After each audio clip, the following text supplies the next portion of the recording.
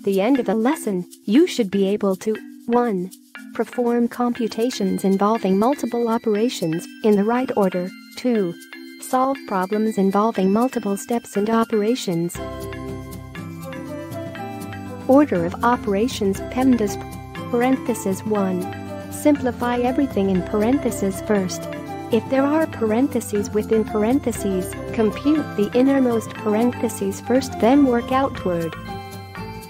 Use the parentheses for the innermost operations, and then the brackets, and then the braces or curly brackets for the outermost operations.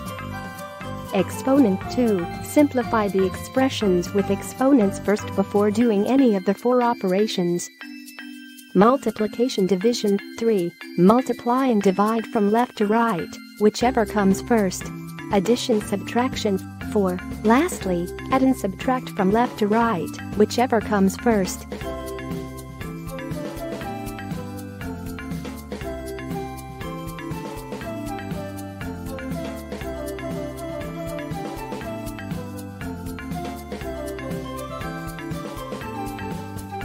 Let's have some examples. Apply the PEMDAS rule. Divide since it comes first on the left side of the multiplication. Multiply to follow the rule of PEMDAS. Since there are no more division and multiplication, add or subtract, whichever comes first from left. In solving a series of operations without grouping symbols, you have to perform the multiplication or division first, whichever comes first from left. Then add or subtract, whichever comes first from left.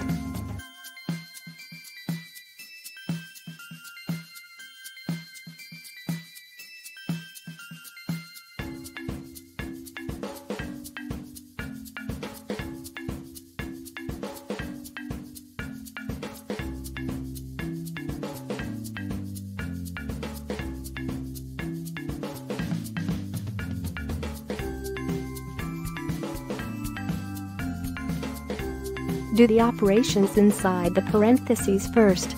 Now solve the operation inside the brackets. Inside the braces, the exponent should be solved first before the other operations. Then lastly, do the multiplication, then the division.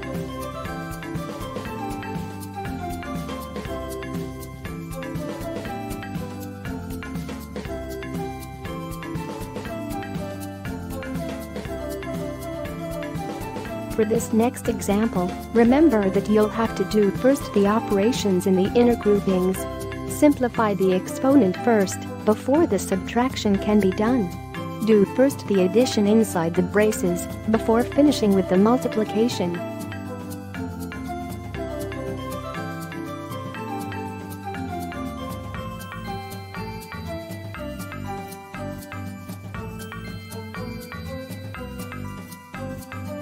Let's have an exercise. Solve this expression with several operations.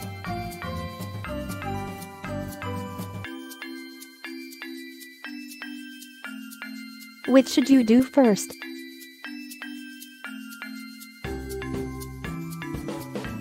You should first simplify the exponent, then go on with the operations in the groupings. In this example, you'll just have to do the subtractions inside the parentheses first, before applying the exponent.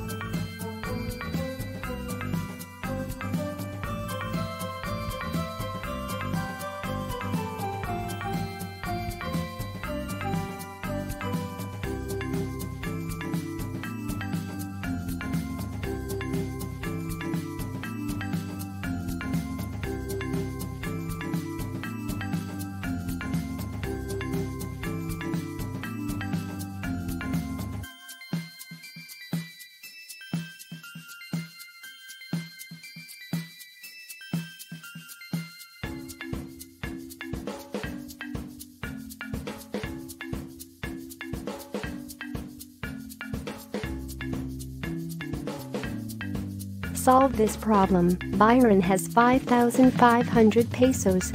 He then spends 400 pesos per day for 5 days. On the 6th day, he spends just half his usual daily expense. How much does Byron have left?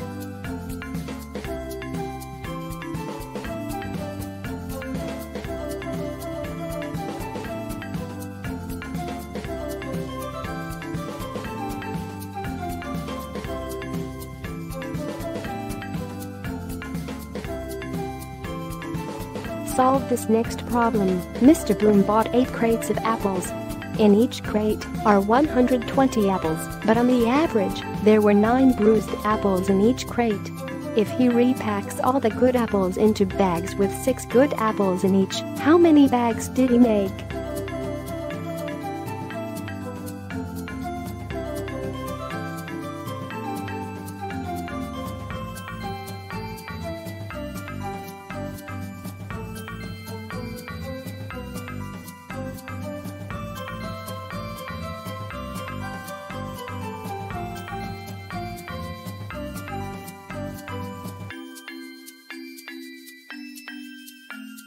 Remember, the order that operation should be done as follows.